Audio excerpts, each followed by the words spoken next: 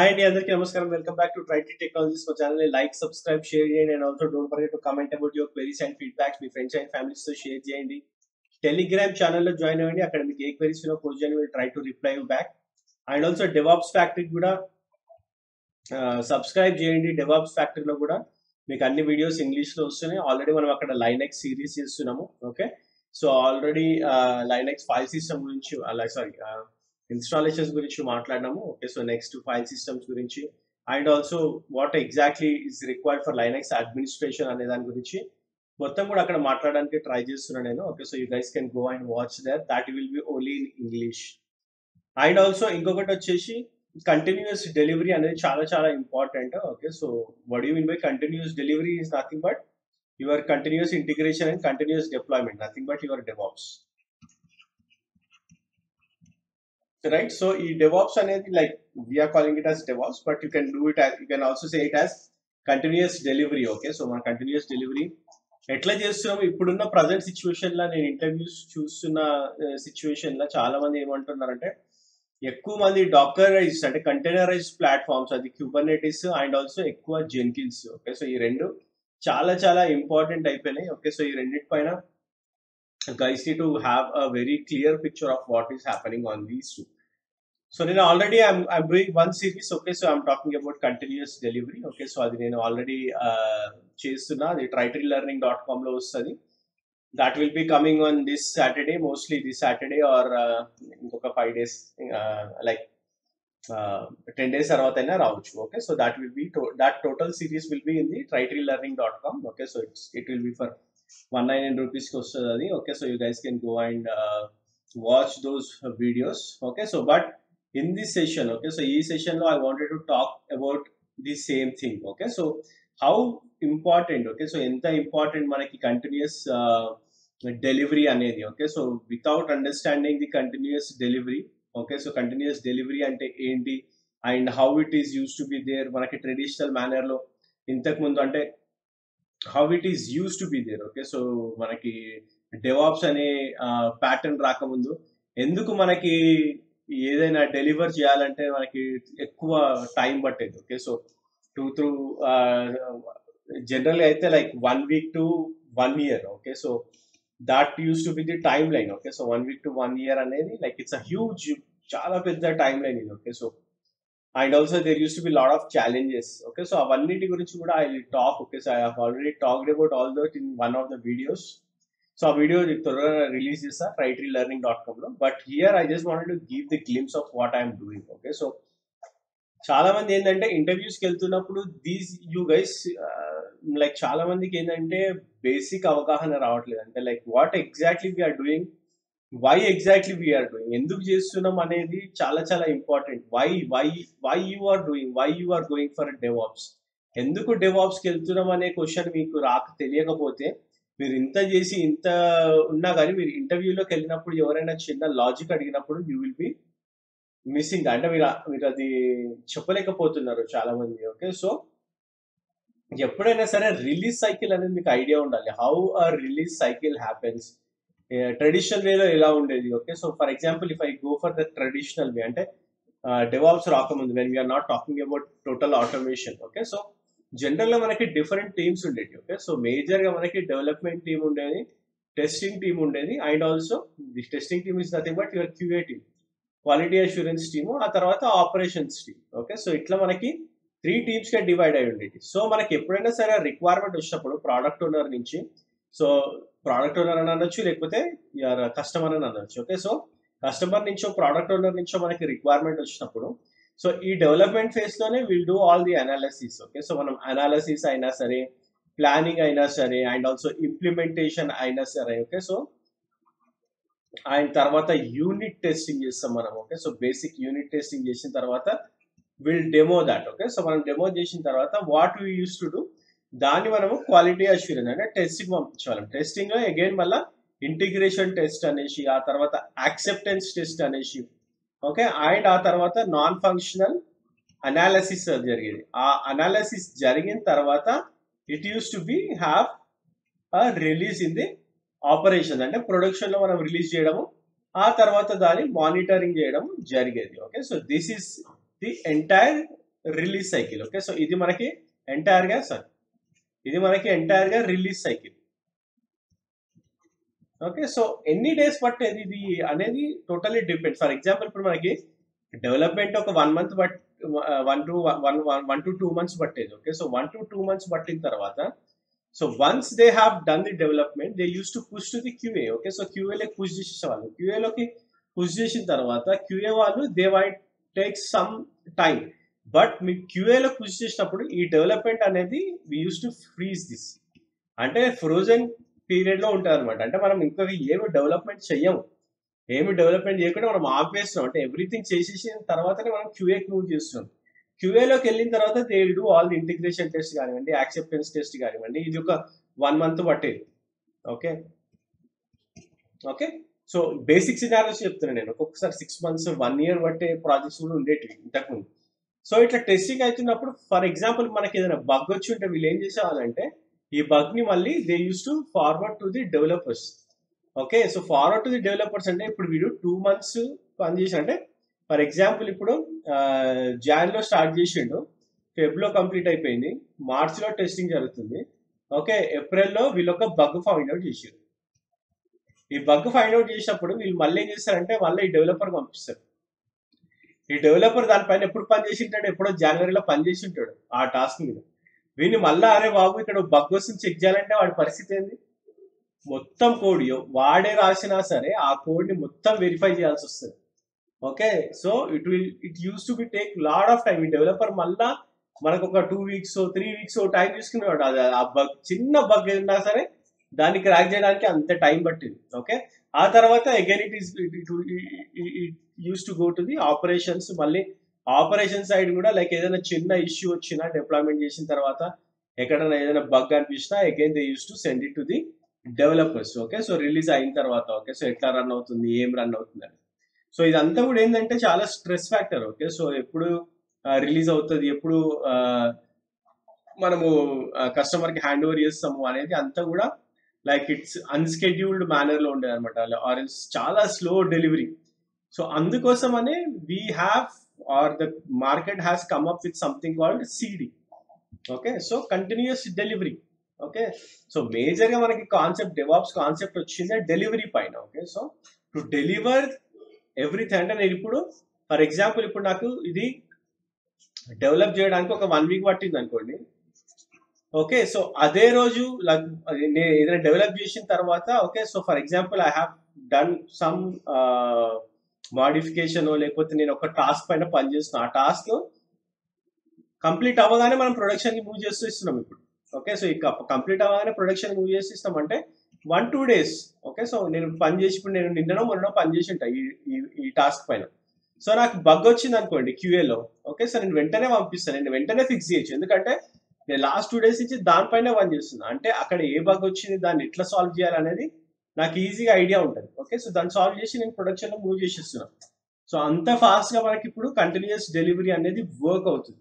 So ఇట్లా మనకి continuous delivery అనేది why it came in to the picture అంటే because of this drawbacks which we had. Okay, so ఏవైతే మనకి slow delivery, లేకపోతే long feedback cycle, lack of automation and poor communication. ఇంకోటి ఏంటంటే poor communication ఎందుకంటే there use to be lot of blame game ఉండేది అనమాట. అంటే లైక్ డెవలపర్స్ తప్పు ఉండింది అందుకే లేట్ అయింది, లేకపోతే క్యూఆర్ డిలే చేసిరు, లేకపోతే ఆపరేషన్స్ వాళ్ళకి ఐడియా లేదు ఎట్లా డిప్లాయ్ చేయాలనేది. ఓకే, సో వర్జన్ కాన్ఫ్లిక్ట్స్ వచ్చినాయి అందుకనే డిలే అయింది. So there use to be lot of poor communication and developers ఎట్లా ఉండేది అంటే నేను డెవలప్ చేసేసిన అయిపోయింది నా బాధ్యత, లైక్ ఆ తర్వాత క్యూఏలో ఉందా చచ్చిపోయిందా అది నాకు అనవసరం, దాని గురించి నేను పట్టించుకో.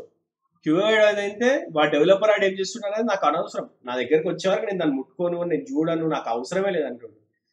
క్యూఏ దగ్గరకు వచ్చిన తర్వాత వాడు చూసి బగ్ వచ్చిందంటే డెవలపర్ ఇష్టం. ఓకే, సో ఇది జనరల్ గా అందరికి తెలిసిన విషయమే, but yeah this is what happen, like use to be happen. Okay, so కానీ ఇప్పుడు అట్లా లేదు. Okay, so when we are talking about DevOps, okay, so everything has change, everything got change. And benefits of continuous delivery అంటేనే like you are doing fast delivery, fast feedback cycles, లో risk releases and flexible release options.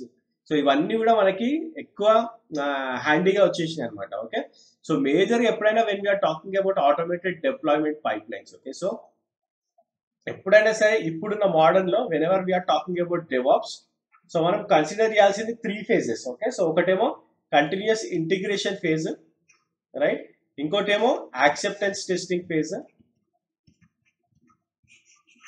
Okay. So ఇంకోటి వచ్చేసి configuration management phase.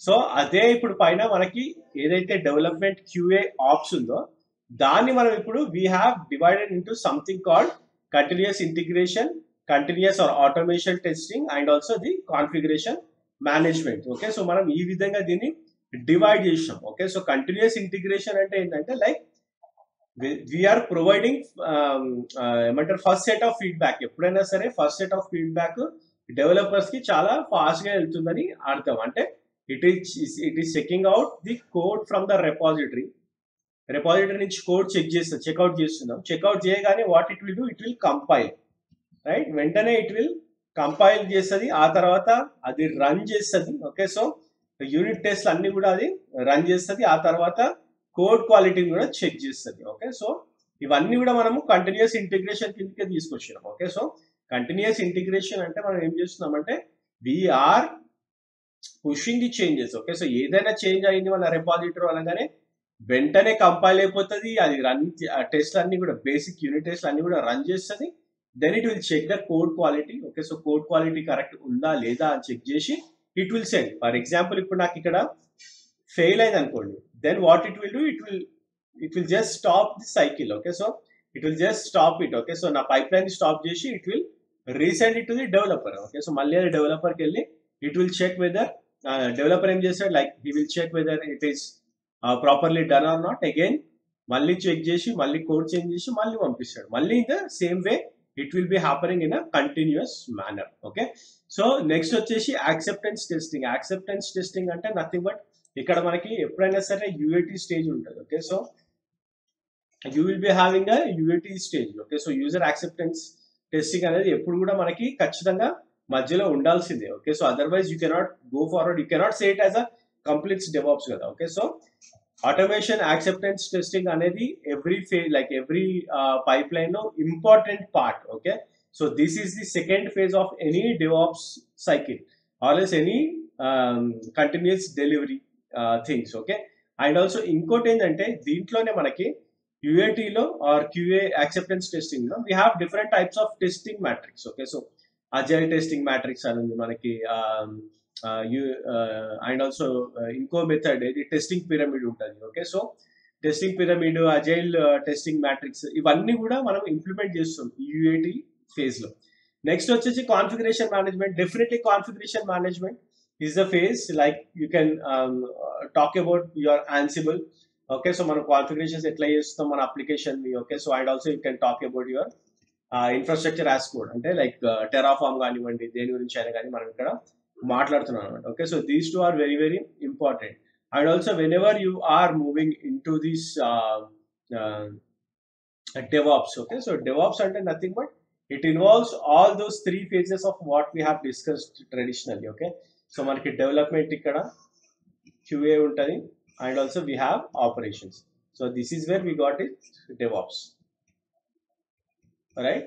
So ఇప్పుడు కొత్తగా మనకి security కూడా వచ్చింది కాబట్టి, ఓకే. సో సెక్యూరిటీ అనేది ఎప్పటి నుంచో ఉంది, కొత్తగా కాదు, but it is also one part, okay. So now we can also call it as DevSecOps, okay. So అందుకోసం అనేసి QA అనేది ఎప్పుడు ఉంటుంది, okay. So you should not forget that QA అనేది చాలా మంది క్వశ్చన్ ఏం చేస్తున్నారంటే అన్న టెస్టింగ్ ఇంపార్టెంట్, ఆ టెస్టింగ్ ఉంటుందా, like how it will be, okay. So QA phase లేకుండా we cannot do anything, okay. So మీరు ఒక కోడ్ డెలివర్ చేసే టీమ్ అయితే మీకు QA లేకుండా ఆర్ ఆ టెస్టింగ్ సూట్స్ లేకుండా మనం ముందుకు వెళ్ళలేము, okay. So that is very very important thing that you guys need to remember, okay. So ఎప్పుడైనా సరే when ever you are building these pipe lines, okay. So the major tools or the major information ఎప్పుడైనా సరే it will revolve around your Dakar కానివ్వండి, Kubernetes, Jenkins, Ansible, your GitHub, if you are using Java or Spring Boot or లేకపోతే Maven, Gradle, okay. So there are a lot of tools that are used to build, okay. So and also how you want to create this complete CD system, okay. So ఈ complete continuous delivery system ని మనము ఎట్లా చేస్తున్నాము real టైంలో అనేది చాలా చాలా చాలా ఇంపార్టెంట్ థింగ్. ఓకే, సో అదే నేను I'm just covering that in the videos, that is continuous delivery. Okay, so డెవాప్స్లో continuous delivery అనేసి నేను ఒక సిరీస్ చేస్తున్నా. Okay, so like I said I will release this series.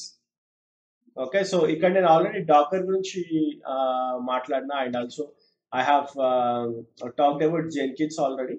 So నేను ఏం చేస్తున్నా అంటే ఐఎమ్ డిజైనింగ్ ఆ కంప్లీట్ అప్లికేషన్ కైండ్, అంటే బేసిక్ అప్లికేషన్, కాకపోతే ఏంటంటే కంప్లీట్ గా మీకు ఎట్లా డిప్లాయ్ చేస్తున్నాం అనేసి. ఓకే, సో ఇట్స్ 2022 సిరీస్ అనుకోండి. Okay, so which we have already done 2020లో మనం చేసినాము. సో అందుకోసమని ఇట్స్ ఆల్రెడీ ఒక 1 year అయిపోయింది మనం చేసి. ఓకే, సో అందుకోసమని like how it is happening right now, and Dockers ఎంత important, how you build images in the Dockers అనేది కూడా చాలా చాలా ఇంపార్టెంట్. ఓకే, సో అది కూడా నేను కవర్ చేయడానికి ట్రై చేస్తున్నా ఈ సెషన్స్లో.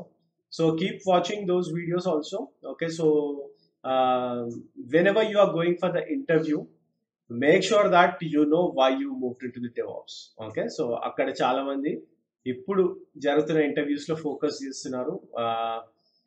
కొంచెం ఇంటర్వ్యూ ప్యాటర్న్స్ చేంజ్ అవుతున్నాయి. Lot of people are changing their patterns. They are not jumping into the questions directly. Instead, they are asking the background of the technology. Okay, so technology background కూడా అడుగుతున్నారు. ఎందుకంటే మీరు నిజంగా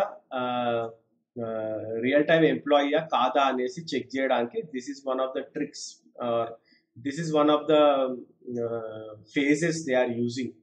okay, so మిమ్మల్ని filter out చేయడానికి this is also one of the things what people are doing in the interviews.